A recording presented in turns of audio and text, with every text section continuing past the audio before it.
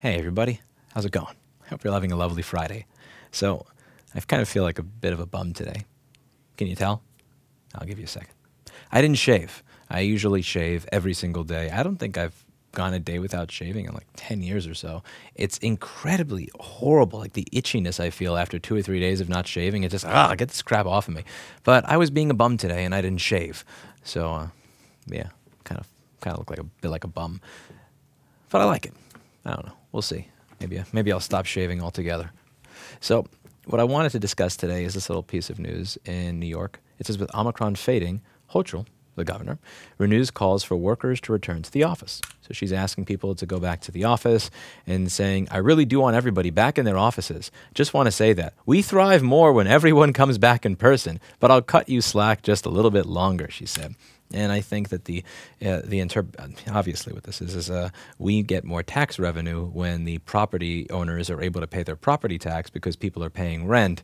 So go back to work, even though remote work is clearly working. I think this is going to be a difficult sell because they're very adaptive to change if you force them into change. You know, one of the things that I've said on this channel is that there are many companies that were averse to remote work because remote management is difficult. It is hard. I know a lot of people are going to say, well, why don't they just let us work remote? Listen, remote management is tricky. It is difficult. It is a new skill set that you have to learn. And if you have a company that's profitable, that has good profit margins, can pay everybody decently, then it really is kind of weird to just, toss everything aside and try something that's radically different. But if you're forced to learn how to do that, then once you actually have learned that skill under duress, why not use it to save $10,000, $20,000, $80,000, $300,000 a month on rent? But further, even for the people that are not in that mindset, there may simply be people that think, I know how to do my job at home. Am I going back to work for me, or am I going back to work in the office for you? And I think that's an important question for a lot of workers of many of these companies to ask themselves. If they were able to do their job 100% from home, then why are you asking me to commute into a very, very overpopulated, overpriced location and, just jam up the streets, jam up the subways and everything else when I could do my job from home? You see, when you break the inertia in that way, it's really difficult to go back to the way things were, particularly if things are actually working better right now than the way that they were before. I personally don't believe this has anything to do with everybody thriving, and I think that it's fairly transparent for anybody watching. I think that you want the ability to turn the economy on and off like a light switch and screw with people's businesses whenever you feel like, and then simultaneously ensure that everything goes back to normal so we can make back all the money that we didn't make while all of these offices sat unrented. Well, too fucking bad. I mean, many of these businesses figured out how to operate without having to deal with a crowded subway, without having to deal with paying $300,000 a month in rent, without having to deal with all of the aggravations that come into play when you have a lot of people being collected into a central office location. And the people and the managers and the business owners that figured out how to operate outside of that environment need a reason to come back. And you're going to have to do a little bit better than that's how we all thrive. You're going to have to sweeten the pot in some way, shape, or form to get all those people that are now saving money, that are actually able to relax in their own home where they have more space than they did before and everything else, to decide to be here. Because don't get me wrong, a lot of people are going to come back because they like the New York City environment. But a lot of people were never really here because they loved the environment. They were here because this is where their money was. And now that they're actually in a better financial position and spending less time commuting, working somewhere else, well, sorry, you're going to have to give me a little bit more than everybody thriving. You're going to have to give me a little bit more than I want to plug this hole in the property tax where we used to be able to expect $30 billion out of you, and we're not going to be able to expect $30 billion out of you if all these landlords that don't have any paying tenants don't pay their property tax bills. This is not something that I'm facing where I work because we never changed. The biggest change that we made is mildly adjusting the desk in the front so that we were a little bit further away from people who were coming in. We had people wearing masks, and we had a giant annoying air filter in the front that's really obnoxious and aggravating to listen to. But other than that, there were no real large-scale changes made here. And this is just fundamentally not really a work-at-home company. You know, everybody here kind of knows each other. They learn from and play off of each other.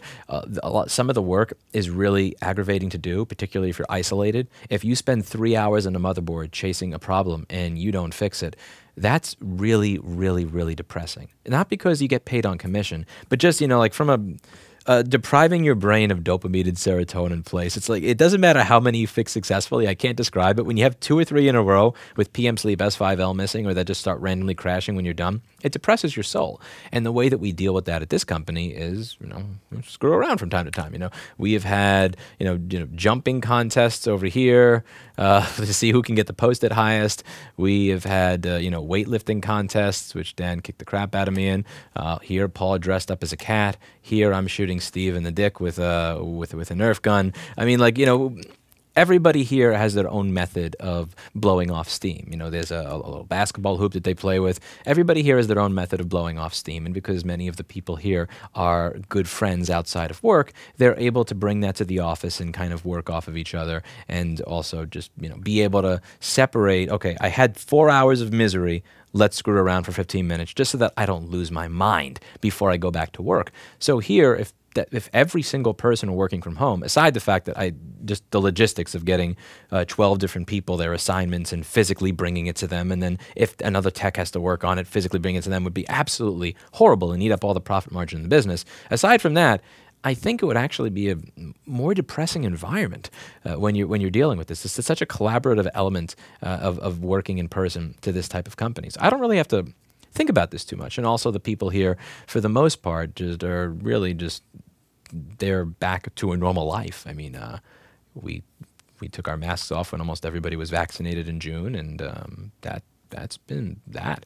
But you know, a lot of companies are likely going to ask these questions. Are we coming back for our benefit, or are we going back for your benefit? And as I mentioned in a couple of recent videos that I did, I went over some of the state budget, and one of the things that you see in the state budget in New York City is that a lot of that budget comes from property tax. A really good portion of New York State's budget comes from property tax. You could see it here on the comptroller's website. I'll put a link to this executive summary down below. General property tax is a big part of the financial plan for the future. And one of the things that I've went over a lot on this channel is the real estate cost, and just being astronomical. I went over it when I was looking for a new store, and every now and then I'll just do one of these videos walking down the block and showing you all the places that are empty, all the stores that are empty. And you know, one of the things that I think politicians are going to start learning is that you really just can't turn business on and off like a light switch. A business is not a light switch. People are not light switches. You know, an economy is not a light switch. You can't just do this and then that, this and then that. It doesn't work like that. You know, there was this one study that I was reading a while ago, and it was talking about how in areas where they had got lifted COVID restrictions a little bit sooner, that economic activity did not return as quickly as people anticipated from areas that had harsher restrictions. And one of the things that, you know, I've always read this and I thought, well, no shit. I mean, if you, like, you know, if you stab somebody in the leg, and you stab 2 people in the leg, and this guy, you take the knife out 20 minutes before that guy, they're like, neither of them are likely going to be running a race because you stabbed them in the leg. It's very difficult to just turn these things back on. Getting people to show up, you know, the finances of it, you know, the customer base, just the procedures that you had, you adapt to your new environment, and you don't just immediately literally go back to exactly how things were before. It's not that simple. And I think that members of both city and state government that are concerned that maybe all of these empty places are not going to be able to pay the astronomical property tax that makes a city or a state like New York able to be viable with the budget that it has, are going to come to a stark realization that not everybody is going to come back, and they're not going to come back simply because you tell them, for both reasons. A, I've moved on. I've created a life for myself, or a way to work that does not screw me simply because the economy gets turned on and off like a light switch. Or B, you may actually have people that are in perpetual concerned fear for the future. Because again, like, really think about this. If the benchmark was, quote, if it saves you only one life, I mean, again, you had Delta, you had Omicron.